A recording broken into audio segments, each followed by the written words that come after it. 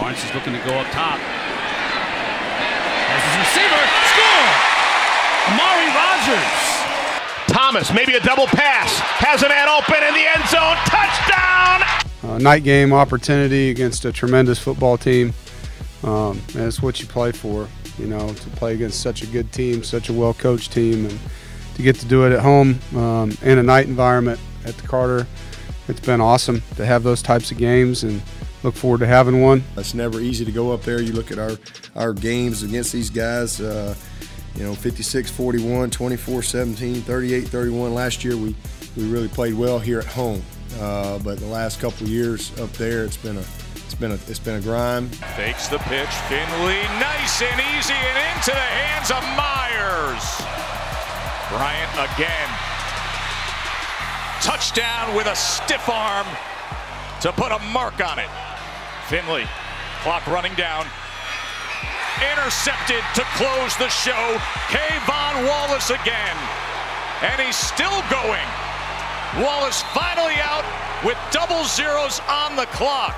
I mean, they're good. They're number one in everything in the conference almost, you know. I mean, they're experienced. They've got great players. They're well coached. They got staff continuity, all those things, and their kids know how to win, you know. But I also know that anything can happen on a Saturday, you know, and that's why you put the ball down and play. Leary to throw again, hit immediately, and completes it. Devin Carter breaks a tackle. I'm going to tell you, they're incredibly well coached. They're tough. They're physical.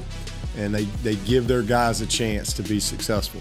They probably scheme as good as anybody that we play year in and year out. Double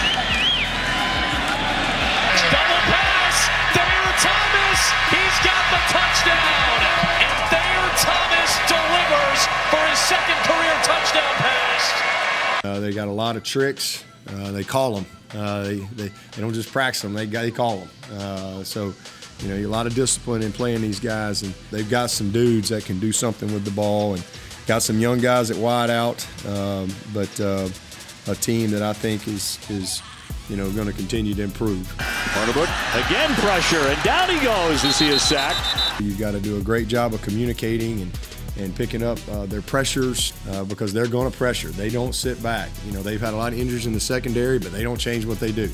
They're going to attack you. They're going to challenge you. They show up, regardless of whether they're 4-4 or 8-0. They show up and they do a good job. So, tough environment to go play in. I love a challenge and love when my back's up against the wall. And I know this: our guys aren't going to flinch. They're going to fight. It's dangerous because they're young and a little unpredictable. You know, so you just don't know. So, you know, for us, we got to be locked in and we got to play well.